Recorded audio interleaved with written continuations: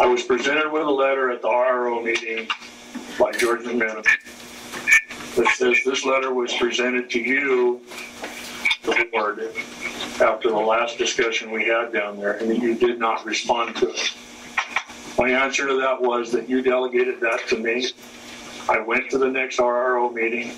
I responded to every one of these questions in writing, and I presented that group with a copy of the last 2 years' audit and left it down there. What became of that or who read it, I have no idea. So once again, here's the letter that George gave me and a response by me and signed to each one of those allegations. You can have your copies. I will give you a copy of this. And you can hand it up to whoever you wish. I appreciate that. And I sent them a copy of it down there. Excuse me, Mr. Chairman. Yes, sir. You did not receive that letter from me. You received that letter from Mickey Livingston. I asked you if you had the same copy. She sent me a copy. I did not give you a letter.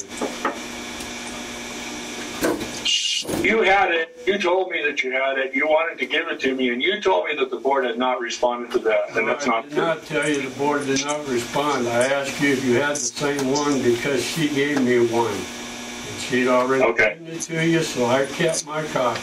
It did not come from me. I did not present it to you. Way to go, George. Thanks, Georgia. Livingston, and I've read that entire letter myself. So I think you need to do, as the lady asked, she has her act together. She knows what she's talking about.